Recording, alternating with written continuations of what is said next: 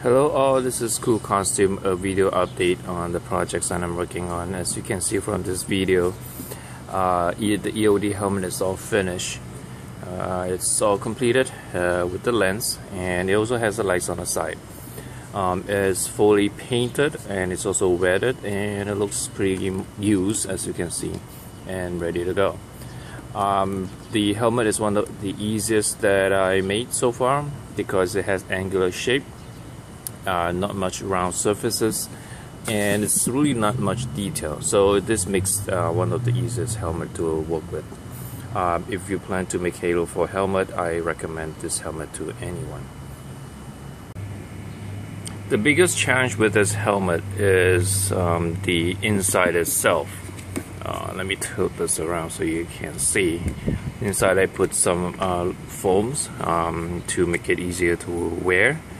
The helmet on the front, I'm not sure if I can point this out to you, on the eyes, if you can see, it's very I guess U-bent. So if you want to make this helmet, you probably want to make it larger, because when my son wears it, the side here and here kind of hitting his temple.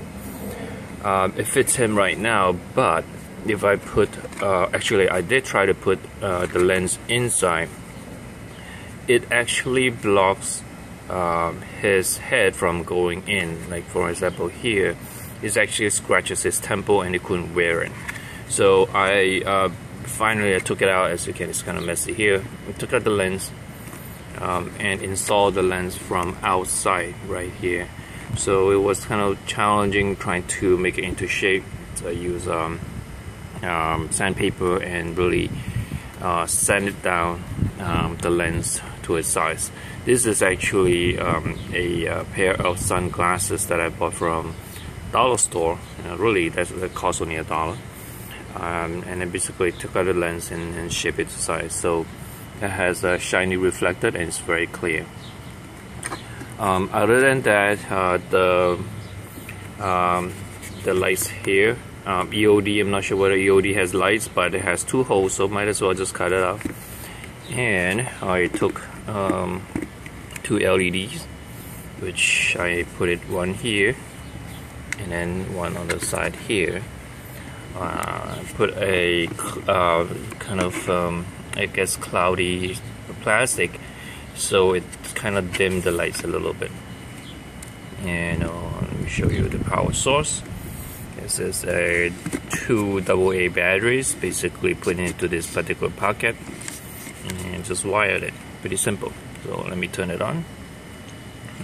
There's an on switch, and there you go. Not sure if you can see the lights. So there's one light and another light. It's all turned on. So let me move it a little bit far so you can see the helmet is all finished.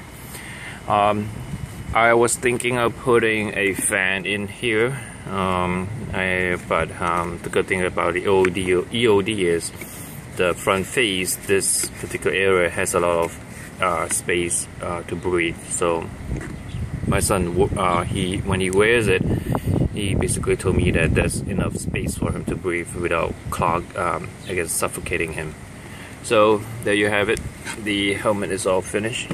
Now I can switch to another project, which is the Titan 4 helmet. Hopefully this gives you an idea what the EOD looks like.